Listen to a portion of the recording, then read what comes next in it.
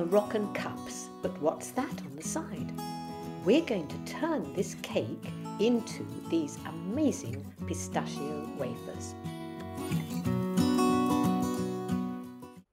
Here's what you need, just 4 ingredients: flour, sugar, egg whites and pistachio nuts. Get a loaf pan and line it with baking paper. Stand it on the paper and draw a line around it, and then some lines in the corners which you're going to cut. Now you're going to cut around the line and the corners, and then you're going to press this paper into the tin. If the paper comes above the tin, it makes it easy to protect the mixture when it's cooked.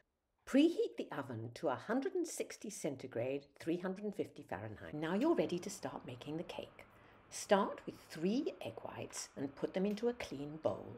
You're not going to use the egg yolks for this, so put them away for another use. Start whisking with an electric hand whisk, and you will see that it's beginning to be foamy.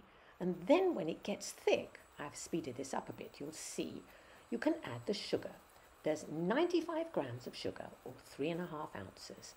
Now just pour it in slowly while you keep whisking. And then you'll be ready to add the flour. Exactly the same quantity, 95 grams of plain flour, 3.5 ounces. But for this, it's better to strain it. This is also called sifting. And the reason for this is there aren't really many lumps in plain flour, but it just makes a smoother mixture to sift it through first. So then whisk it all up together now, all of the pistachio nuts and the other ingredients, and in a moment you will have the mixture ready. Here is the cake tin lined and ready, and using a spatula, keep stirring the mixture to make sure there are no stray bits of flour anywhere. And the spatula also helps you to get every last bit out of the bowl. With a knife, level off the top, and then when you've done with that, push it onto the table and give it a few bangs, and that'll help the mixture to settle. Cook the cake for about 30 minutes and then take it out. Now, to test if it's done, the easiest way is to take a strand of spaghetti, obviously not cooked, and push it into the center of the cake, and then if it comes out dry, the cake is cooked. Leave it to cool.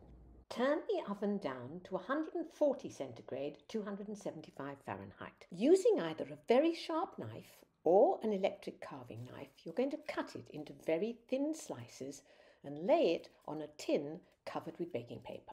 The electric carving knife makes slightly thinner slices, but do take care with your fingers. Cover the wafers with tin foil and cook them in the oven for about 10 minutes.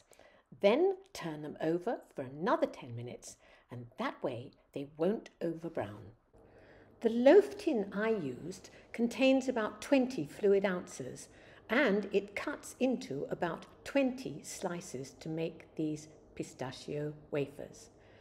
Now here they are, ready to offer to your friends and for you to enjoy.